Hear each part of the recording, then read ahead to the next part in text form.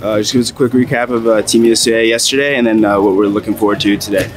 Yeah, tough day yesterday, but that's kind of what you expect when you come to the Yariguin is tough competition.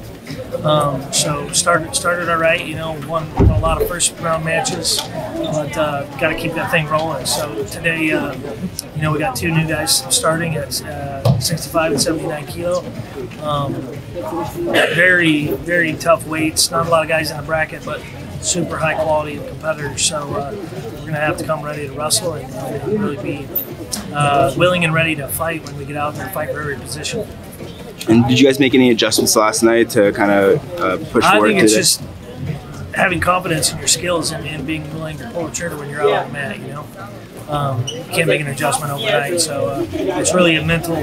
It's really a mentality, or perspective, a shift in your mind is just be willing to lay it on the line when the whistle blows. And I think that's the main thing is just be ready to wrestle and be willing to fight for each of those position battles.